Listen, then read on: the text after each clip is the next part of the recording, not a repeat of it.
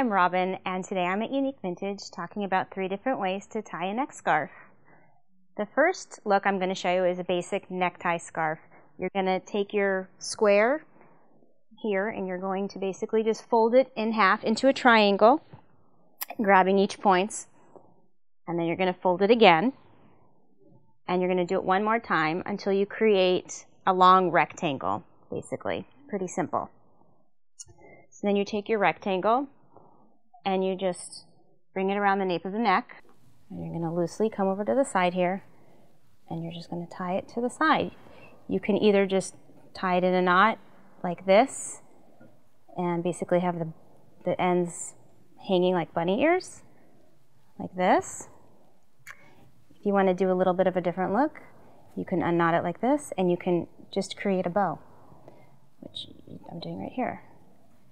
Once you create your bow, you can kind of just play with it and then open up the little bow right here.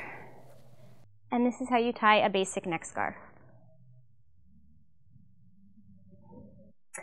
The next look I'm going to show you is how to take a vintage neck scarf and tie it into a headband.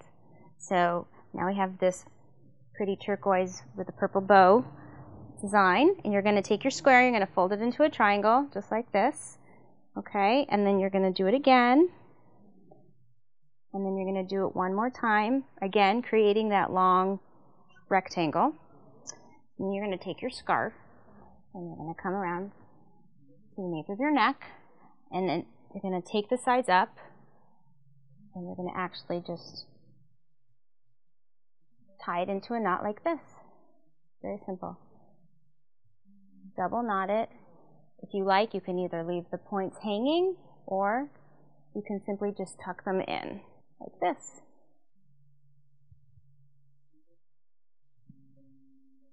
And that's how you tie a vintage neck scarf into a headband. This last look I'm going to show you how to do with tying a vintage neck scarf is to create a headband turban like Rosie the Riveter.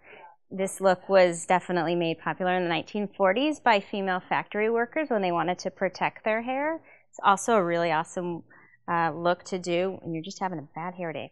So you're going to take your scarf, you're going to fold it in half again into a triangle, and then you're going to take the end tip here around the back of your neck, and you're going to come forward right towards the crown and tie it here. If you want a little bit of your bangs or the front of your hair to show through, you can come back a little bit. Really up to you.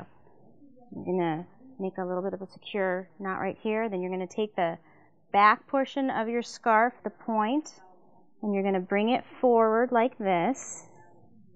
And you're going to take the point, and it's going to go over the first knot that you made. And then you're just going to knot right over that. Okay? So then, for all these funky pieces, you're just going to take them and tuck them in. There you go, here it is. The point here, you can also just tuck it in like this.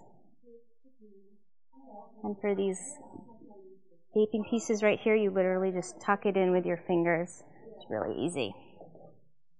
If you want to make the scarf more secure on your head, simply just take some bobby pins and pin them onto the sides, right at the neck. And that's how you tie a vintage turban. This has been how to tie a vintage neck scarf. I'm Robin. Thanks.